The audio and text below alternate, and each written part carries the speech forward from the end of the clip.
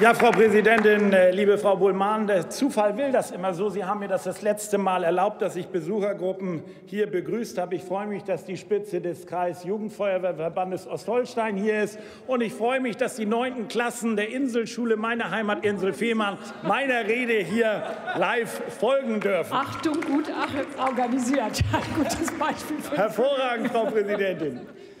Liebe Kolleginnen und Kollegen, meine sehr verehrten Damen und Herren, der Verteidigungsetat, und das machten die Wortbeiträge deutlich, ist ein besonderer, denn wir entscheiden nicht nur darüber, wie viel uns unsere Sicherheit wert ist, sondern es geht bei der Wertigkeit auch um Wertschätzung gegenüber unseren Soldatinnen und Soldaten.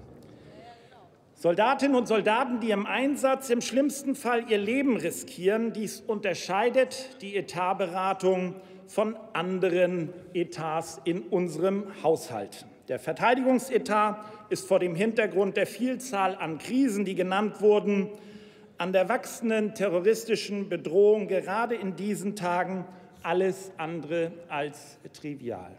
Es geht um grundlegende Weichenstellungen, mit denen Deutschland den sicherheitspolitischen Anforderungen und gegenüber seinen Bündnisverpflichtungen gerecht werden will, ja gerecht werden muss. Diese Anforderungen und Verpflichtungen sind im Vergleich zum letzten Etat vor einem Jahr erkennbar größer geworden. Nach wie vor sehen wir uns konfrontiert mit dem Konflikt in der Ukraine und wir sehen einen barbarischen Terror des Islamischen Staats im Irak und in Syrien, geprägt von unbeschreiblicher Grausamkeit.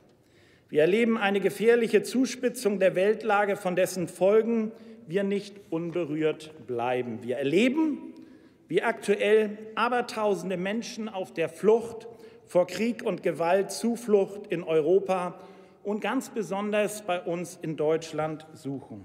Angesichts dieser dramatischen Bilder bewegt es mich zutiefst, auch das wurde mehrfach deutlich, wie unser Land zusammensteht und Flüchtlinge hier freundlich empfängt. Dies hat uns im Ausland viel Respekt eingebracht und zeugt vom Mut der Deutschen, sich mit Engagement dieser Flüchtlingskrise, dieser Flüchtlingsströme zu stellen.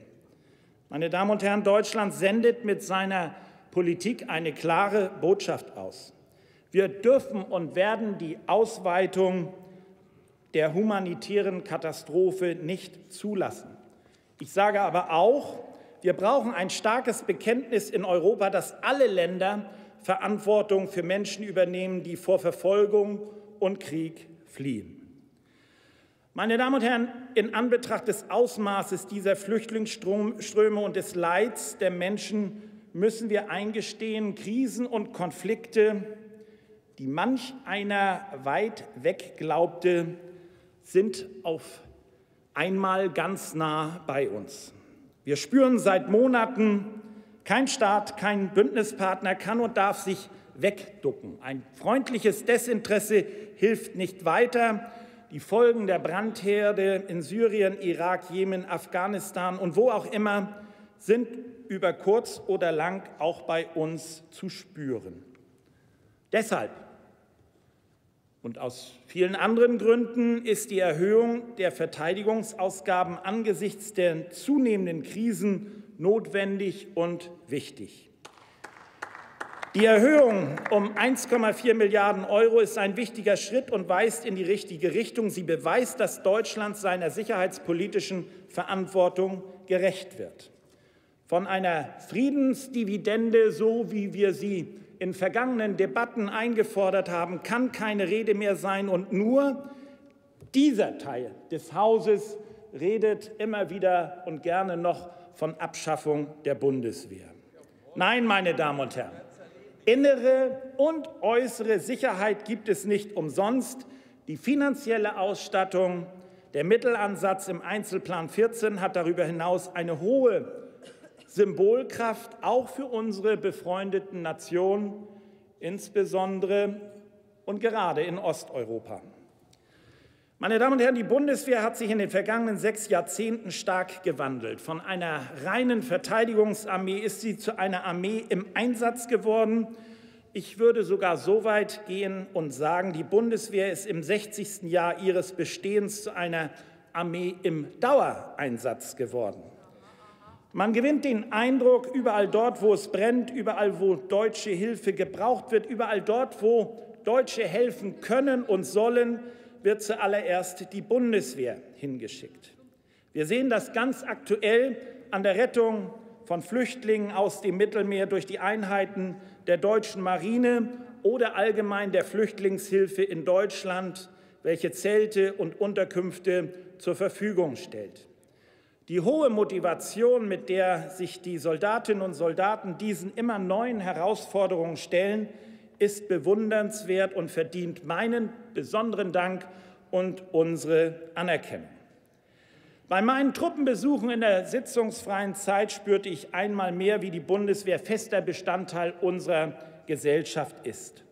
Dabei geht es nicht nur um das, was in der regulären Dienstzeit geleistet wird, sondern es geht auch darum, wie sich Männer und Frauen der Bundeswehr, egal ob als aktive Soldaten, Zivilisten oder Reservisten, weit über das normale Maß in dieser Gesellschaft engagieren.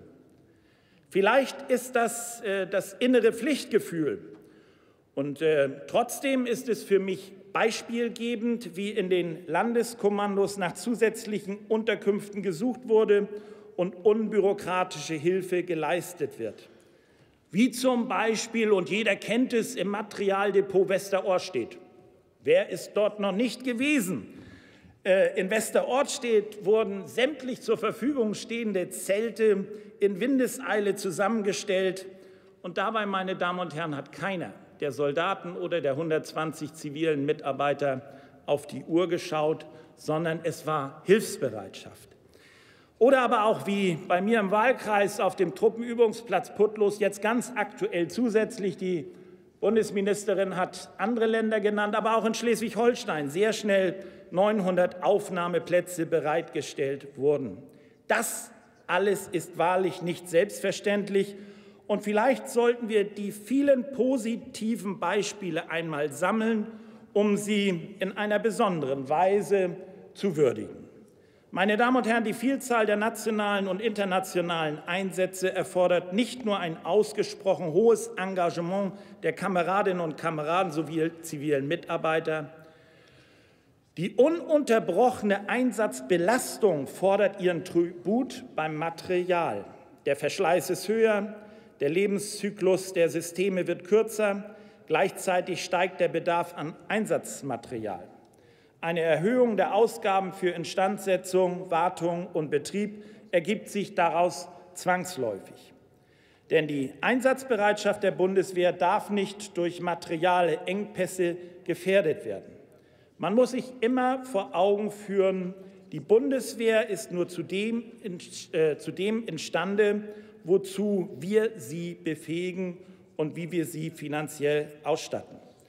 Nur ein solides Fundament für unsere Streitkräfte sichert Deutschlands sicherheitspolitische Handlungsfähigkeit. Ich bin deshalb sehr froh, dass es unserer Verteidigungsministerin gemeinsam mit dem Bundesfinanzminister gelungen ist, trotz Schuldenbremse eine Erhöhung der Verteidigungsausgaben umzusetzen. Damit wird ein deutliches Signal gesetzt.